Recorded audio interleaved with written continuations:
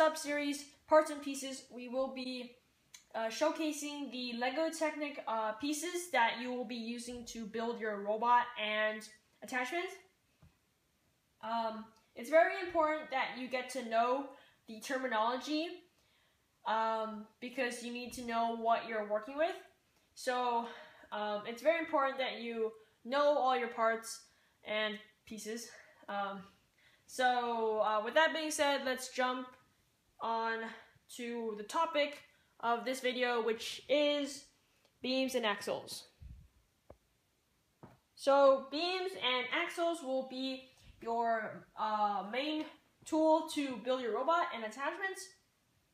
So beams are these long pieces of Lego that have holes running through them, and axles are these rods that have a cross shape. Okay, so beams come in length 3 holes, like so, all the way to length 15 holes, like this one. And they always come in an odd number of holes. As you can see, as I'm showcasing all the beams on this turntable, they come in, length 3 holes, 5 holes, 7, all the way to 15. And what makes them great building blocks is that you can build them sideways, like this, or you can build them into a long line, like this.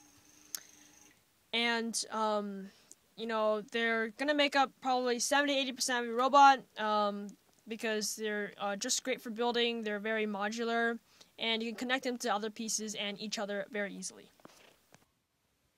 So now we're going to talk about axles, and axles are these rods that have a cross shape running through them, and axles fit perfectly into these cross-shaped holes, or axle-shaped holes, and they fit really tightly in it, and it's relatively hard to move it across the axle. And axles are very good converters, and when I say converters, I mean that they can hold a lot of different interesting pieces.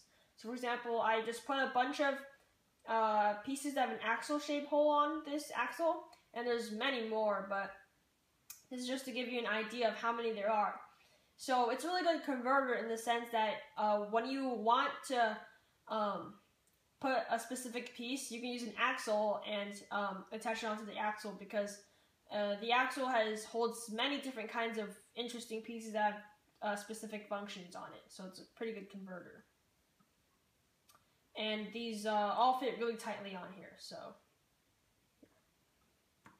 and now if you put an axle through a hole in the beam, what happens is that it slides really loosely and it spins around. So this is really good for making elevators or like attachments where you want something to move around, slide around. And just like a little side tip, there actually is a worm gear piece that it's an axle-shaped hole, but it slides freely around the axle. It actually spins along with the axle. I don't know if you can see it, but it spins along with the axle, but it moves side to side, just like something extra. So you can actually measure the length of an axle, just like how you can measure the length of a beam by counting how many holes it is long. So with an axle, you just want to put it next to a beam and just count how many holes it's long. So for example, this axle has hole length 6, and this axle has hole length 5. And if you notice, all the regular axles, all the black axles have an even hole length, and all the odd hole length axles are light gray, except for the little red length 2 axle. That's kind of like an exception. And now we can move on to special axles. And special axles are axles that have just a little addition to them. So right now we have a length 3 axle with a stud on top, and the stud allows you to attach regular Lego pieces on top, like that. And now we also have these Flattop Axles that have a flat top, and what they do is they allow you to have a little stopper when you put it through a beam.